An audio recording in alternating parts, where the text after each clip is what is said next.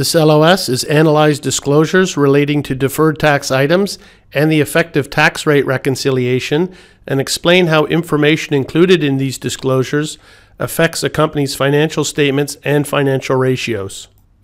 Presentation and disclosure. So the things that need to be analyzed with regards to deferred taxes are the deferred tax liabilities and assets, any valuation allowance, and net change in the valuation allowance, unrecognized deferred tax liability for undistributed earnings of subsidiaries and joint ventures, current year tax effect of each type of temporary difference, components of the income tax expense, tax loss carry forwards and credits, and reconciliation of difference between income tax expense as a percentage of pre-tax and the statutory rate.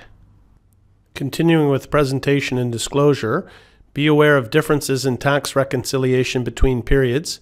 Consider the firm's growth rate and capital spending levels when determining whether temporary differences due to accelerated depreciation will reverse.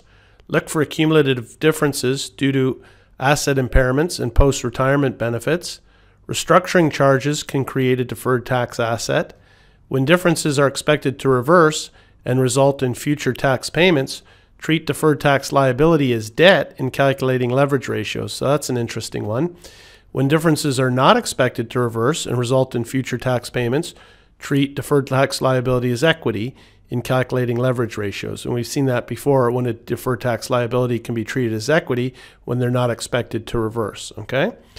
And when the amount and timing of the future tax payments from reversal is uncertain, exclude from both debt and equity.